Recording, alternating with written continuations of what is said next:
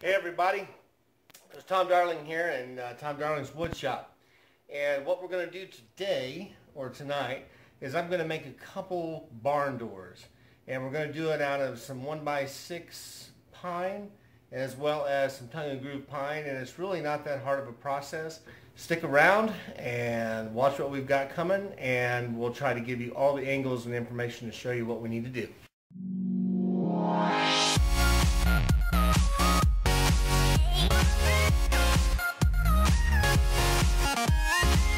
First thing we want to do is we want to take our 1x6s and we want to make sure we get the right length here for what the door is going to be. Most doors are right at 6 foot 8 inches, which is right at 80 inches high. The first barn door we're going to make is going to be 36 inches wide. So what I'm going to do is I'm going to cut 3 pieces 36 inches wide out of this 1x6, and then these 2 pieces here, and we'll take into account the 5.5 inches on the top and the bottom on this, and then what we'll do is we'll adjust the height so that we'll have a runner across the bottom, a runner across the top, and one through the middle here for our outside frame, and that's where we'll start. The first thing we'll do is we'll get our measurements, and then we'll go over to the saw and we'll make some cuts. You always want to make sure we have proper eye protection and proper protective gear on, so that you don't have any problem at all when you're measuring and cutting on the saw.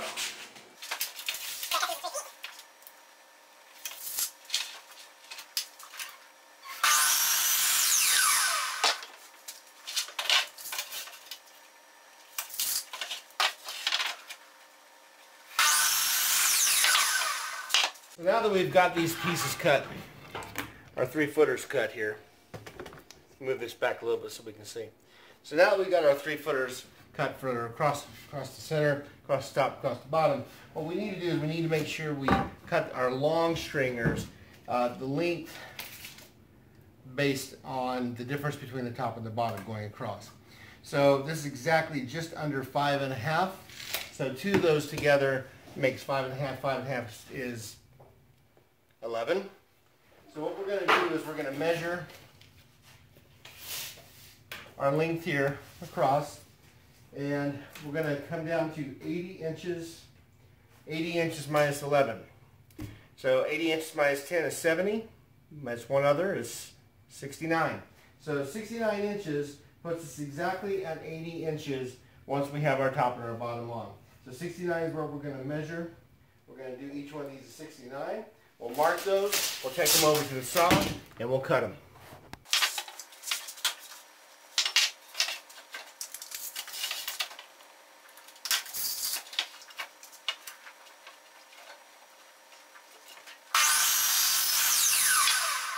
Now that we've got both of these cut at 69 inches, what we're going to do is we're going to make sure we're going to find the best edge to lay them down on.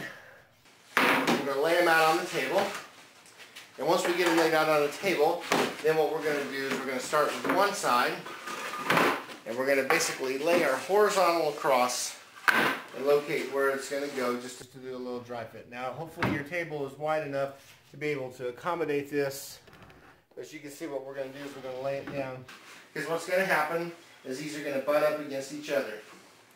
And then what we're going to do is we're going to pocket hole screw the corners, the 4 corners of these together nice and flush, so we get a really nice flush edge right here on where these go together here.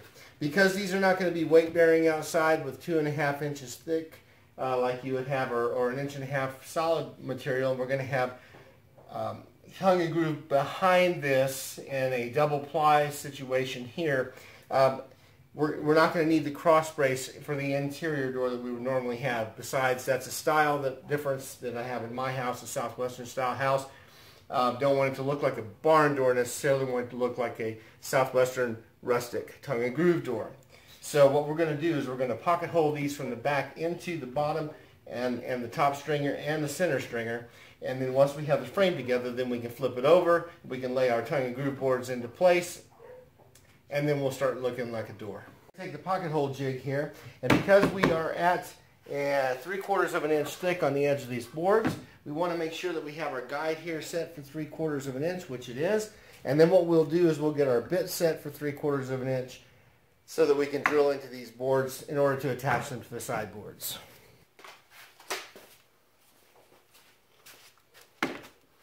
Now this is the Kreg pocket hole joinery system, and it's probably one of the best tools that you will ever buy as far as being able to make flat stock joints if you're not doing a lap joint, not doing a dado or a rabbet joint. So what we do, we will mark our board here. This is going to make sure we have the right side, the back side. I'm just going to make a mark here showing me where the edge of my boards are, so that I know where to drill my holes. I'm going to lay them over here. I'm going to put 3 holes in it. I'm going to pop this up here to give me something flat to rest on. Make sure that I'm clear of my line down here. Just hard to see from where you are. Crank it down. And I'm going to put my hole here. And I'm going to put another hole in this one. And then we're going to scoot it over and get the last hole for the 3rd hole towards the end here. Clamp it down. And there we go. And then what you get is you get 3 pocket holes. These 3 pocket holes will be what lines up when we turn this over. Here, as you can see, right here, and what we'll do is pocket screws will go in to attach. Pocket screws will go in to attach to the board here. So we'll do it for the other side, and we'll do it for the other 3 as well.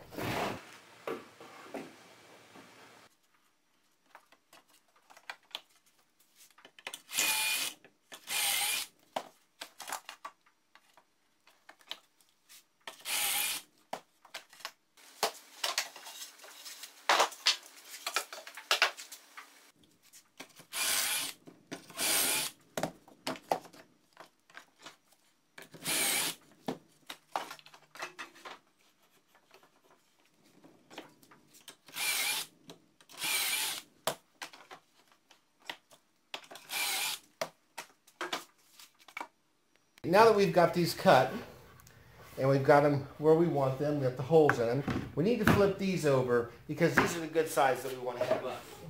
So what we're going to do, I'm going to bring this over to this side so it's upside down exactly as I had it on the table. Bring it over here, and then I'll put this piece up at the top where we're going to use it. We'll bring it around, and it'll be up here at the top.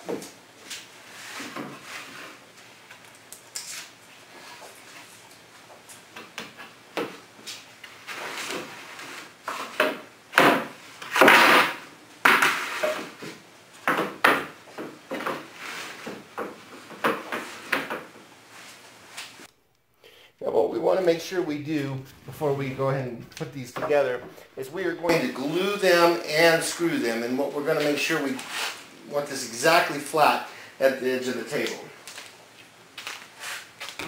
So we're going to use 1¼ inch coarse threads of these pocket screws. As you can see here, this pocket screw has a square head on the top. You guys have all seen this before if you've done this.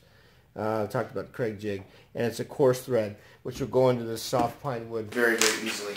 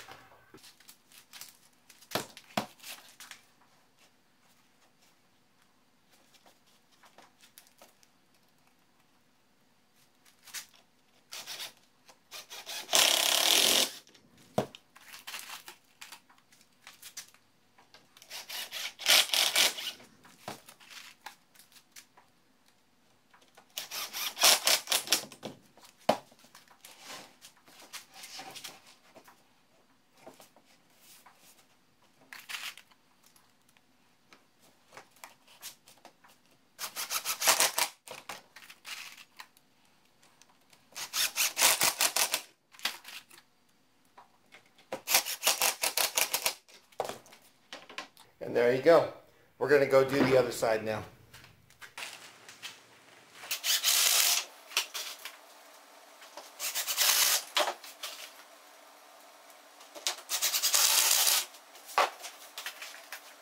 So now we've got the frame together. It's good and sturdy. And if we turn it over, you can take a look at the face of it. And now we have a frame, and we'll pull the glue off of there as soon as it dries. And now we've got a flat frame that we can work with. Now what we want to do now is we want to take our horizontal piece that goes in the middle, and we want to locate where we're going to put it. So in order to do that, there's a couple ways you can do this. You can either put it directly in the middle of the door, halfway down from the top to the bottom. We have our 80 inches, and if we want to do that, we would just center it right at 40, and then we would measure the width dimension here and we'd cut it. The other thing you can do is you can offset it so the top half is a little shorter than the bottom half, which is another style, or you can have more than one. So for our door, we're going to go ahead and put it right in the middle. So 40 is going to be where it's going to be located, and we'll mark that in a moment. But what we need to do is figure out exactly how wide it needs to be. And according to this, we're at 25 inches that we need to cut it to, so we're going to cut that right now, 25 inches.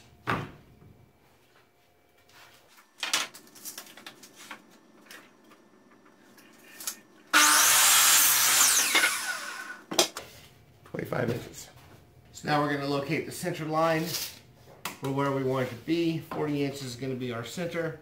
So we'll go ahead and mark 40 inches here. We'll go the other side. We'll mark 40 inches there. And then what we'll do on the board is we'll mark the center point on the horizontal board as well. 5.5 is where we are. So half of 5.5 is 2 3/4. So we'll mark 2 3/4. If you want to know how I did that fast, half of 5 is 2.5, and then half of a half is 1/4, so 2.5 plus 1/4 is 2 3/4. So 2 3/4 we'll mark it on this side. Once we know exactly where we're going to be located, then we know exactly where we want to set it. And now we're going to put pocket holes in it, screw it together, and away we go. Put a little glue on here, on each end. For the center portion. We're marked exactly where we need to be.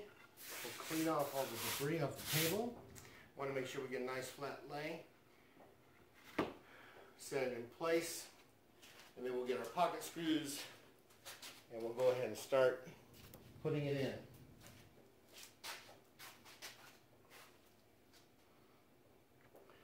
I'm going to start in the center so I get a nice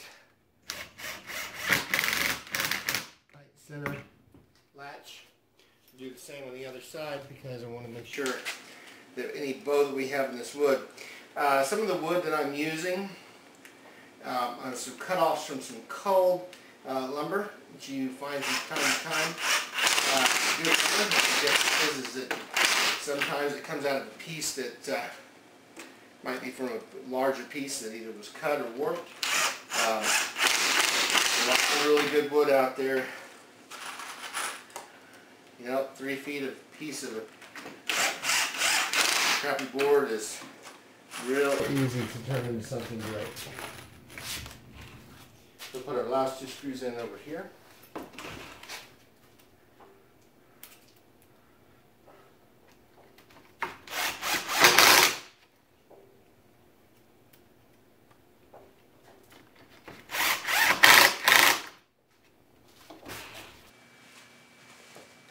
Now if we can keep from knocking this thing over so you can watch what I'm doing, that would be awesome. So now we've got our frame all put together. And as you can see here, let's see if I can zoom out here. As you can see here, we've got a frame all in place. We got all sides put together. What we're going to have to do is we're going to have to sand it, we're going to have to clean it off. But right now this is the outside frame that we want to have together for the first part of the door. What we'll do now is we'll lay it upside down. Because what's going to happen now is we're going to put tongue and groove dimensional lumber on the back side of this, squared up to each side all the way across to make the second level of the sandwich, if you will, of the door.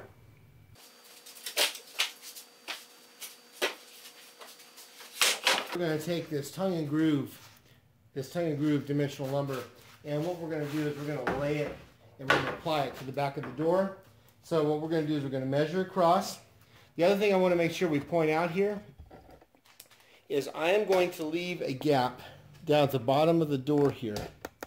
We want to make sure we leave a gap from the bottom that's at least a ½ inch or so for the bottom floor mounted track that's going to keep this door from moving back and forth. So we will leave a gap across the bottom of the door, and then we'll measure the length to cut these boards, and then we're going to start attaching them side to side to the back of this door here, the back of this door frame, so that we can make our door.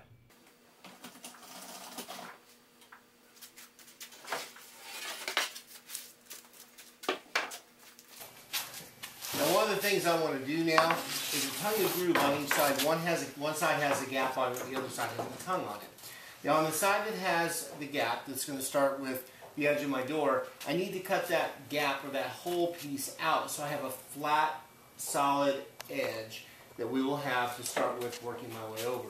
So the first thing I'm going to do is I'm going to drop this blade down to exactly just above 3/4 of an inch, which is the thickness of my tongue and groove.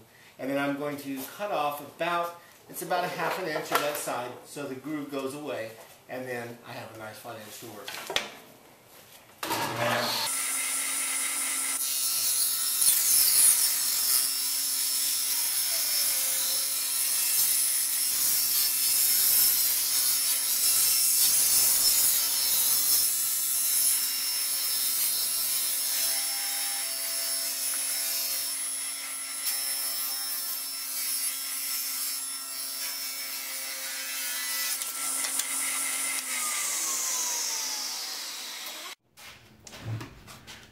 Now we have our door frame back on the table. Now that we've cut our edge, we're going to start our first tongue and groove. As we take our tongue and groove piece that we've just run through the table saw and taken off that groove on this side, and we lay it flat, flush, up against the side and the edge of our door. What we're going to do is we're going to apply glue on this piece, and then we're going to screw it down. And the reason why I want to use a couple screws on this is because I want to make sure we get a nice tight bond, and we'll also clamp this first piece as well so we get a nice flush finish all the way down, and then we'll start laying the next one and the next one and the next one and the next one in place on our piece. Each one of these pieces is 8 feet long. We need to cut it down to 79.5. The door is 80, but I'm going to leave that ½ inch reveal at the bottom so that we have a place for our door stop guide to go. To hold the door in place when it's on the barn door rail. So we'll cut all these down to 79.5, and then we'll go ahead and start attaching them over on the door.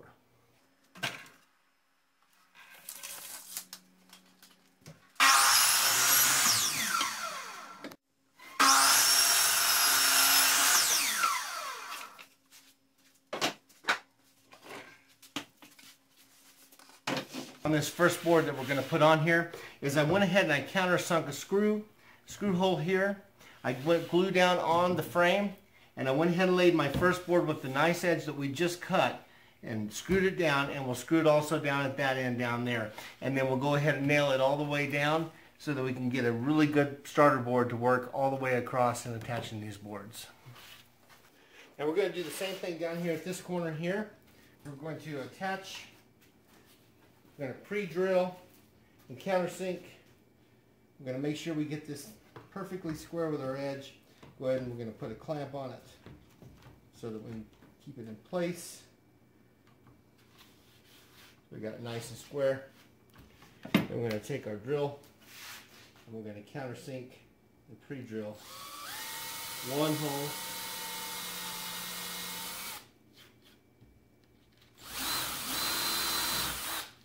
And then 2 holes.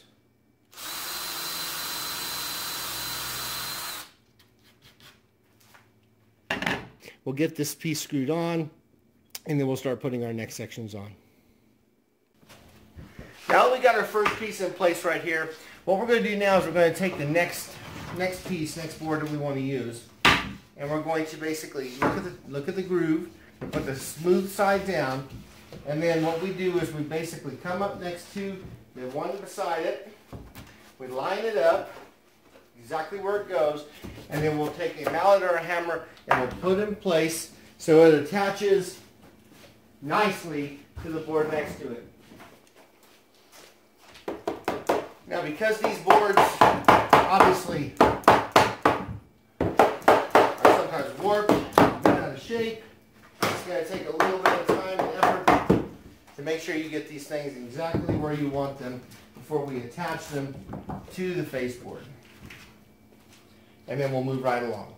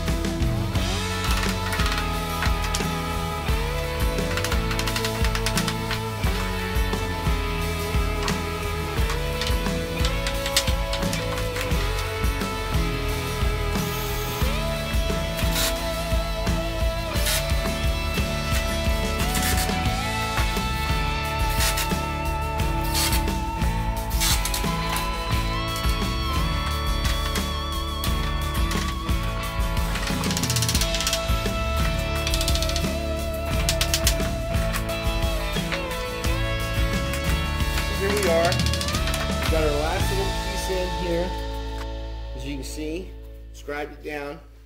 It's got it screwed in as well. So now what we're going to do is we're going to flip the door over. And then we get to see how things are going to look and what comes next.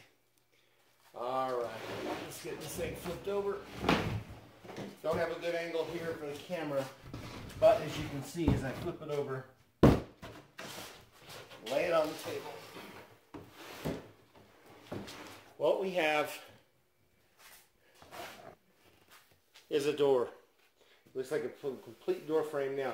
Now notice there's a couple little rough places in here. I got all my knots. I've chose to do the knots on this side, all the stuff that I really liked, because I'm going to put a little bit of a rustic finish on it, and then when we get it mounted at the top. But as you can see from the front here, it's basically a panel door with tongue and groove in the middle, much like a lot of the doors that I have in my house.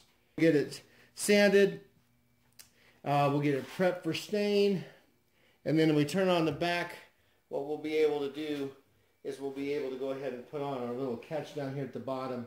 And once we get it sanded and stained, then it'll be ready to get the hardware mounted inside, and we'll make another one just like it. So that's it. That's the first run. It's a good looking door. Once it gets stain on it and we go ahead and get it finished, it's going to look great. And we'll come back and show you what that looks like.